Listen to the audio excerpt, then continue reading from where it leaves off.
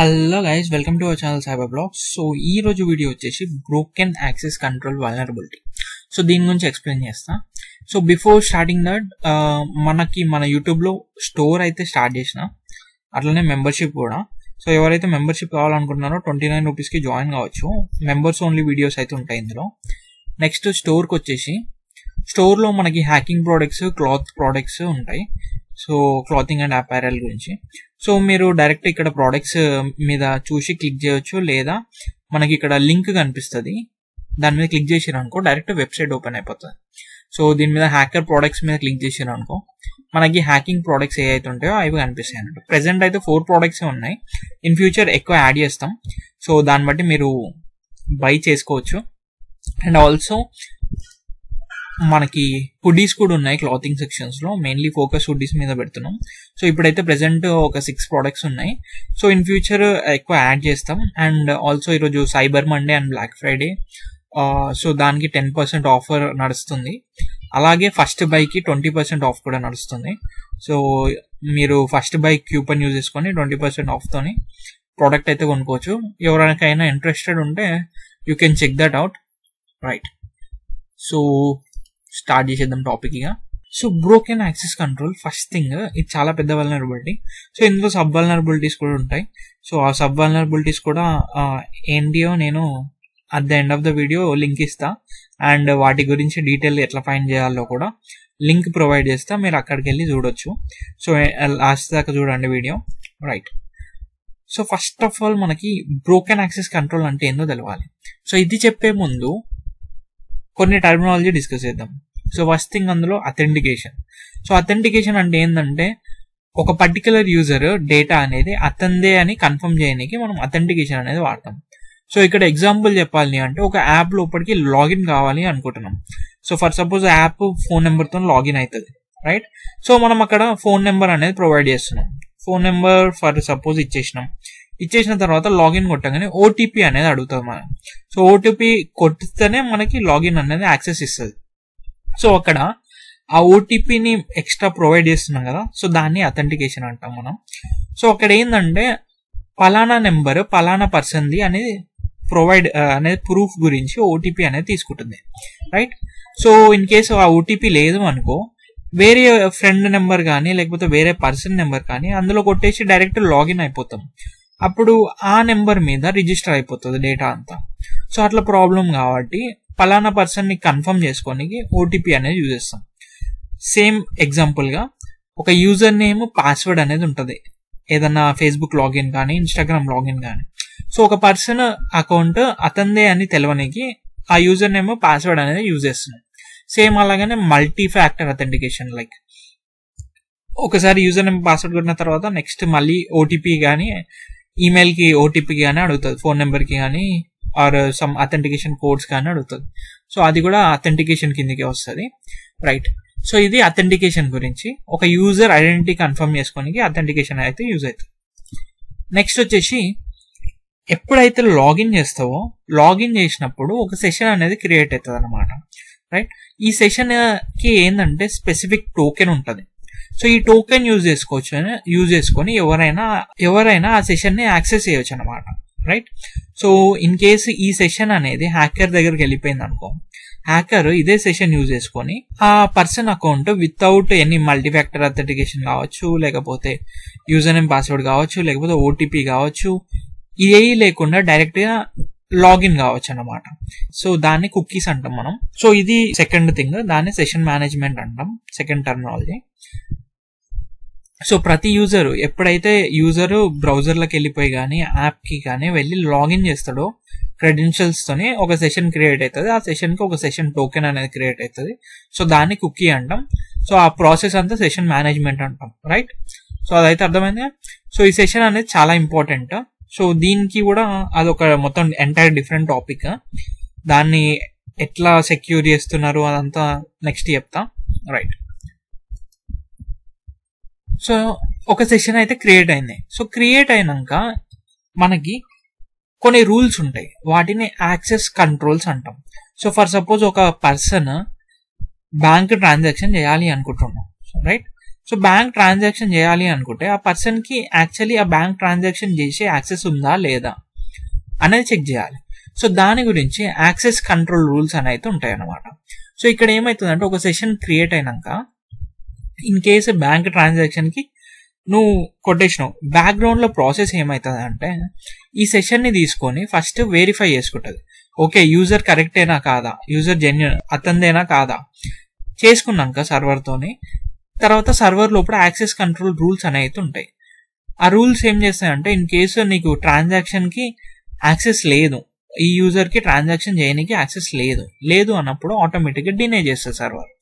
In case ఈ user కి transaction చేయడానికి యాక్సెస్ ఉన్నప్పుడు ఆటోమేటిక్ గా ట్రాన్సాక్షన్ అనేది చేయనిస్తుంది అనమాట. సో అది ఇక్కడ యాక్సెస్ కంట్రోల్ తో డిటర్మైన్ చేస్తాం మనం. సో ఇక్కడ చూస్తే access control determines whether the user is allowed to carry out the action that they are attempting to perform. Right, అర్థమైంది అనుకుంటున్నా. ఎవరైనా అర్థం కాకపోతే కమెంట్ సెక్షన్ లో కమెంట్ చేయండి, నేను ఎక్స్ప్లెయిన్ చేస్తాను. నెక్స్ట్ వచ్చేసి ఈ యాక్సెస్ కంట్రోల్లో 3 different types of access control ఉంటాయి. సో జనరల్ గా యాక్సెస్ కంట్రోల్ అంటే నథింగ్ బట్ కొన్ని సెట్ ఆఫ్ రూల్స్ అనుకోండి. రైట్, ఫస్ట్ యాక్సెస్ కంట్రోల్ ఏంది, వెర్టికల్ యాక్సెస్ కంట్రోల్. సో ఈ వెర్టికల్ యాక్సెస్ కంట్రోల్ ఏంటంటే సో జనరల్ గా యాప్ డెవలపర్స్ ఉంటారు, వెబ్సైట్ డెవలపర్స్ కానీ యాప్ డెవలపర్స్ కానీ వాళ్ళని అడ్మిన్స్ అంటాం కదా మనం. సో వాళ్ళకి some special set of conditions ఉంటాయి కదా. సో ఆ set of conditions normal user ఎవరైతే యూజర్స్ ఉంటారో వాళ్ళకి యాక్సెస్ ఇవ్వకుండా ఒక రూల్ పెడతారు, దాన్నే వెర్టికల్ యాక్సెస్ కంట్రోల్ అంటాం. Right, so it is used to restrict access to functions not available for other users in the organisation. Right, so దాన్ని vertical access control. Next హొరిజోంటల్ access control. ఈ హొరిజోంటల్ access control ఏంటంటే ఇప్పుడు example చెప్తా మీకు. So ఇద్దరు friends ఉన్నారు, ఇద్దరు friends Instagram account create చేసుకున్నారు. రైట్, సో నువ్వు నీ ఫ్రెండ్, సో నీకు నీ ఫ్రెండ్ కి సేమ్ ఆప్షన్స్ ఉంటాయి, సేమ్ ఫ్యూచర్స్ ఉంటాయి. లైక్ మీరిద్దరు అతని అకౌంట్ లో అతను బయో యాడ్ చేసుకోవచ్చు, లేకపోతే పోస్ట్ చేయొచ్చు, రీల్ యాడ్ చేయొచ్చు, ఏమైనా చేయొచ్చు, ఎడిట్ అన్నా చేసుకోవచ్చు, ప్రొఫైల్ ఫోటో కూడా యాడ్ చేసుకోవచ్చు. సేమ్ నీ అకౌంట్ లో నువ్వు కూడా అవన్నీ చేసుకోవచ్చు. సేమ్ ఫీచర్స్ ఉన్నాయి కదా. సో ఇట్లా సేమ్ ఫీచర్స్ ఉన్న వాళ్ళకి ఒక అకౌంట్, ఇప్పుడు నీ ఫ్రెండ్ ప్రొఫైల్ ఫోటో నువ్వు చేంజ్ చేయడానికి రాకుండా, అట్లానే నీ ఫ్రెండ్ నీ ప్రొఫైల్ ఫోటో చేంజ్ చేయకుండా కొన్ని రూల్స్ అనేవి ప్రొవైడ్ చేస్తారు అనమాట. సో దాన్నే హొరిజోంటల్ యాక్సెస్ కంట్రోల్ అంటాం.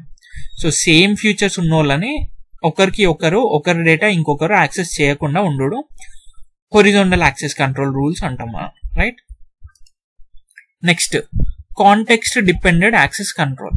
సో ఈ కాంటెక్స్ట్ డిపెండెంట్ యాక్సెస్ కంట్రోల్ ఏంటంటే సో డెవలపర్ అతను ఏం చేస్తాడంటే ఫర్ ఎగ్జాంపుల్ ఒక ఫోటో డిలీట్ చేయాలి అనుకుంటుండే యూజర్. సో అక్కడ డిలీట్ కొట్టిన తర్వాత డెవలపర్ ఏం చేసిండంటే దానికి ఒక popup create చేసుకుంటుండే, just confirmation popup. అక్కడ ఏంది అడుగుతుండంటే పక్కా డిలీట్ చేస్తున్నావా లేదా కన్ఫర్మేషన్ కోసం. సో ఎస్ కొట్టిరనుకో డిలీట్ అయిపోతుంది. సో ఇది ఒక సీక్వెన్స్ లో అవుతుంది అనమాట. సో ఒక ఫోటో డిలీట్ చేయాలి అంటే డిలీట్ కొట్టేస్తావు ఇక్కడ, తర్వాత ఒక పాపప్ వస్తుంది. సో అక్కడ కూడా ఎస్ కొట్టినాం అనుకో డిలీట్ అయిపోతుంది. సో ఇట్లా కాకుండా, సో ఇది ఒక రూల్ అన్నట్టు, ఇట్లా కాకుండా డైరెక్ట్ గా సో డిలీట్ కొట్టగానే డిలీట్ అయిపోయింది అనుకో, అట్లా డెవలపర్ పెట్టలేదు కాబట్టి అది ఒక వల్నరబిలిటీ అవుతుంది అనమాట. రైట్, సో ఈ సీక్వెన్స్ లో కావాలి అనే ఒక రూల్ పెట్టు, దాన్ని కాంటెక్స్ట్ డిపెండెంట్ యాక్సెస్ కంట్రోల్ అంటాం. సో కాంటెక్స్ట్ బేస్డ్ లో ఏదైతుందో దాన్ని కాంటెక్స్ట్ డిపెండెంట్ యాక్సెస్ కంట్రోల్ అంటాం. రైట్, సో ఇక్కడ చదివినదైతే restrict access to functionality resources based on the state of the application are the user interaction. Right, so ఇది. So ఈ 3 అయిపోయిన తర్వాత మనకి మెయిన్ దానికి వద్దాం, బ్రోకెన్ యాక్సెస్ కంట్రోల్. సో ఈ వల్నరబిలిటీ ఏంది అసలుకి, పేర్లనే చూసుకోవచ్చు చూడండి. ఏ అయితే రూల్స్ ఉంటాయో యాక్సెస్ కంట్రోల్ రూల్స్, వీటిని బ్రోకెన్ కావడం, సో వ్యాలిడేట్ చేయకపోవడం, దానివల్ల వల్నరబిలిటీస్ ఎరేజ్ అవుతాయి కదా, దాన్ని బ్రోకెన్ యాక్సెస్ కంట్రోల్ అంటాం, యాక్సెస్ కంట్రోల్ వల్నరబిలిటీస్ అంటాం. రైట్, సో ఇక్కడ చూసినట్టయితే ఒక యూజర్ కి, ఒక పర్టికులర్ యూజర్ కి అతనికి ఉన్న పర్మిషన్స్ కాకుండా, సో జనరల్ గా మనకి ప్రొఫైల్ ఎడిట్ చేసుకోవచ్చు, ఒక ప్రొఫైల్ ఫోటో పెట్టవచ్చు, రీల్ యాడ్ చేయొచ్చు మనకి ఇన్స్టాగ్రామ్ లో. అది కాకుండా సెన్సిటివ్ ఇన్ఫర్మేషన్ లైక్ వేరే పర్సన్ యొక్క ఇన్ఫర్మేషన్ లేదా వేరే పర్సన్ ప్రొఫైల్ కి యాక్సెస్, లేదా వేరే పర్సన్ ప్రొఫైల్ని మోడిఫికేషన్ చేయనీకి లేదా డిలీట్ చేయనీకి వచ్చింది అనుకో, దాన్ని బ్రోకెన్ యాక్సెస్ కంట్రోల్ అంటాం. రైట్, సింపుల్ ఉంది కదా. సో ఎవరికైతే అర్థం కాలేదో కమెంట్ సెక్షన్లో కమెంట్ చేయండి, నేను మళ్ళీ ఎక్స్ప్లెయిన్ చేస్తా. టెలిగ్రామ్లో, ఇన్స్టాగ్రామ్లో కూడా చేయండి, అలా కూడా ఎక్స్ప్లెయిన్ చేస్తా. రైట్, సో దీనివల్ల ఇంపాక్ట్ ఏంటంటే మనది అన్ని యాప్స్, వెబ్సైట్స్ అన్ని సిఐఏ ట్రయాడ్ మీద వర్క్ అవుతాయి. సిఐఏ ట్రయాడ్ అంటే nothing but confidentiality, integrity, availability. So ఈ మూడింటి మీద వర్క్ అవుతుంది బిజినెస్ అంతా. రైట్, సో ఈ మూడిట్లో ఏది కాంప్రమైజ్ అయినా ట్రస్ట్ అనేది పోతుంది అనమాట, అండ్ ఆల్సో సెక్యూరిటీ కూడా కాంప్రమైజ్ అవుతుంది. It's nothing but broken access control వల్ల ఈ మూడు బ్రేక్ కావచ్చు, అందుకని ఈ మూడు అనే సెక్యూర్ చేసుకోవాలి. సో చాలా క్రిటికల్ వల్నరబిలిటీ అని అర్థం అనమాట. సో కాన్ఫిడెన్షియాలిటీ అంటే నథింగ్ బట్ వేరే పర్సన్ యొక్క యూజర్ డేటా యాక్సెస్ చేయడానికి వస్తుంది. సో ఫర్ ఎగ్జాంపుల్ ఇన్స్టాగ్రామ్ తీసుకుందాం.